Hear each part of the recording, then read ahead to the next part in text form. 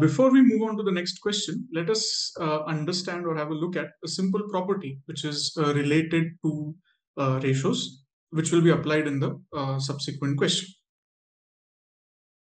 It is given that A plus B, or rather A is to B, is 5:3, and B is to C is 2:5.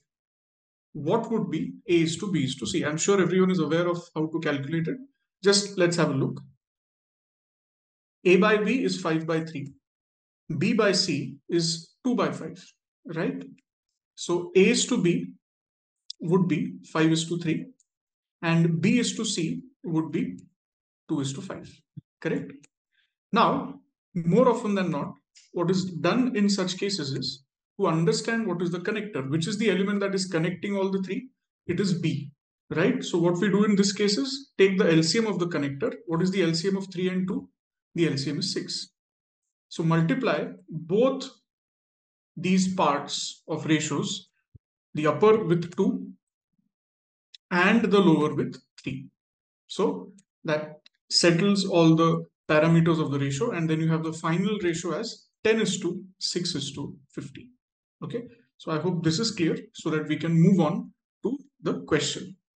So what does this question say? It is evidently a question on ratios, ratio and proportion. In conclusion to what we had previously, which was given as A is to B is 5:3 and B is to C is 2:5, C minus A equals to what, right?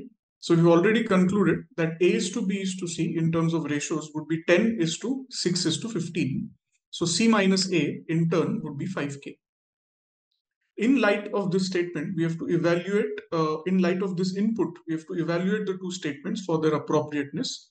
The first one says 10 times A plus C, which is evidently false, because which is incorrect, which is not equal to C minus A, because 10 times A would be 10 times 10, which is 100, plus 10 times C, which is again 150. So therefore that adds up to 250 times K, which is not equal to C minus A.